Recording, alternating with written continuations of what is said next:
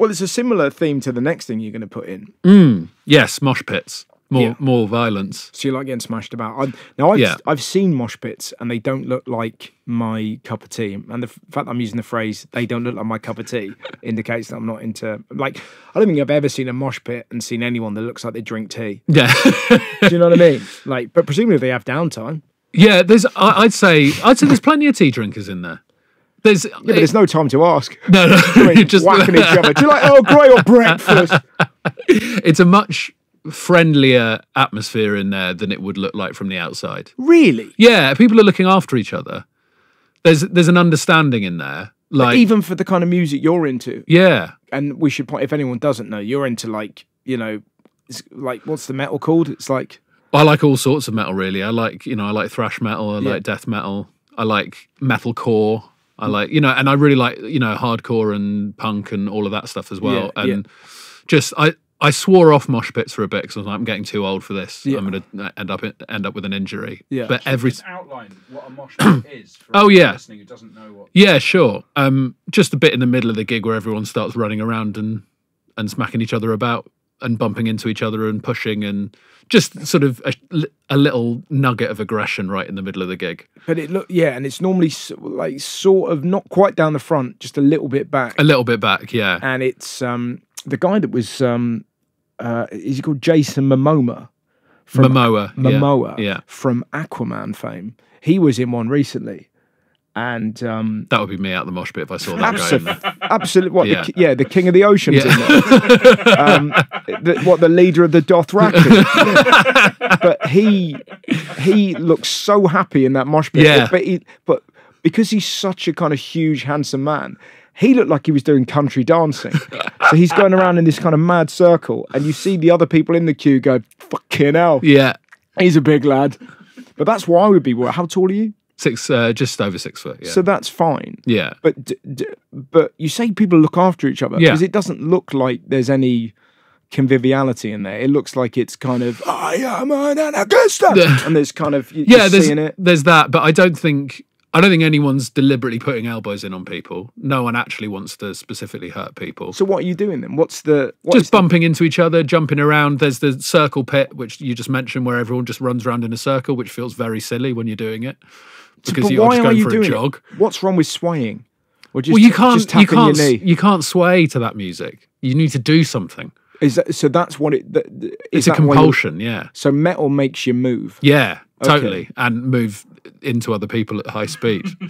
And it's sort of that's so interesting. So is it like when you're listening to it? Do you listen to metal at home? Yeah. And what do you do when you're listening to it? Do you ever just bump into your wife? Yeah, kick the cat, stuff like that. It's very kinetic music, isn't it? Yeah, I think live it feels different. Yeah. So at home I'll listen to it, pick up on the nuance because there are nuances for any doubters out there. Yeah. And just I'll really get into it. I'll do like Screwface a lot. What's Screwface? Oh, okay. Like really like that. Yeah. But live, quite often, if it's a band I really like and I know the song, I'll be hanging around outside the mosh pit and then I'll be like, no, gotta go, and straight in. Screwface looks very similar to the face you'd pull if you were having a shit after an 11-course meal, doesn't it? It's got that sound. Do you know what I mean? Are you making similar noises? Yeah. Fuck off! What's If people get knocked over, for example, as always happens, people will get knocked over onto the floor.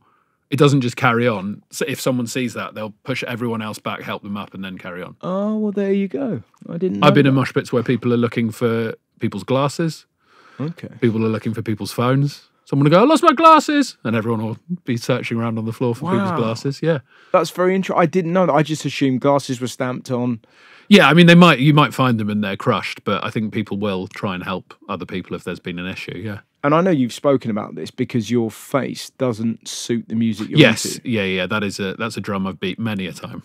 But do you because we all feel that nerve, don't we? First time we go into a pub, first time we go into a disco, whatever it may be, nightclub, whatever your place. But for you, going into a metal gig, a thrash metal gig, with a face that screams, bloody hell, I love halloumi. Yeah.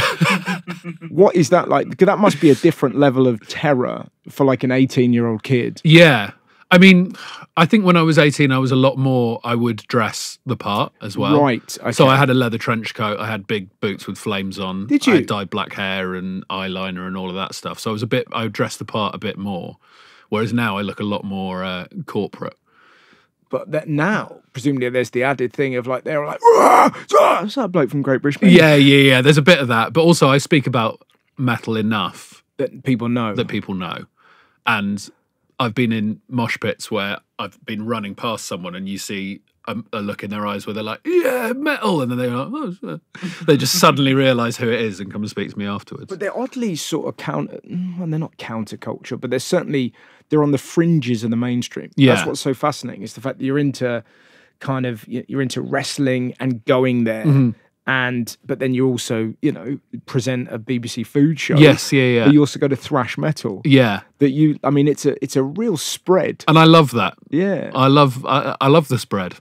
Were there types of music that your mates were into and you tried to get into to kind of conform? Because not everyone's into thrash metal.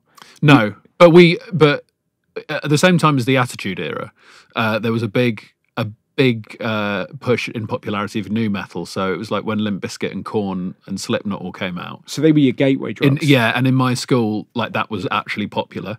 Right. So we all got into it at the same time. Yeah. But then my personality is I tend to get obsessed with something and want to be the person who's most into it. Yeah. So I went deep. And then by the time I sort of stuck my head above water, everyone else was into Top Loader. Right. It's so funny given the music they do, but Limp Bizkit is a hilarious name. Yes. We're like floppy digestives. Yeah. It's like, when you're dunking a biscuit in for too long and it just falls in and you got to pick it out. That's us. Yeah. I mean, I always assumed that Limp Bizkit was a reference to Soggy Biscuit. Oh, did you? But then I found out it's not, so it must just be my brain. As far as in the world of conspiracy theories changed, because when we were kids, it was crop circles and Soggy Biscuit. Those were the two things. Like, as in, do you know what I mean? Like private school kids. Yeah.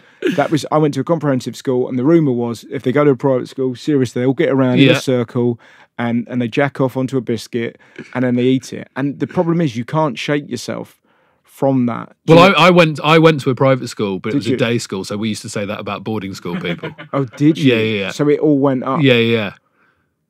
I guess what were the boarding school people doing? What's the name? What's the name of the actor that looks like the otter? Benedict Cumberbatch. Yeah, because I saw. You two have been working together for too long.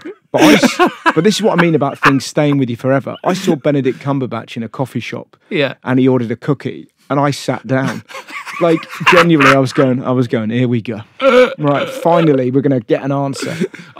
Surprisingly, he didn't get everyone to jack off onto it like that. But there was part of me kind of going, If it's a good cookie, it should be soft anyway, right? Yeah, so. but the point I'm making, as far as conspiracy theories go, it was an innocent time. Yes. There was one about like traffic lights stopping at a certain time and they were run by the Queen. But now... that one never reached our school. Yeah, the traffic lights were run by the Queen.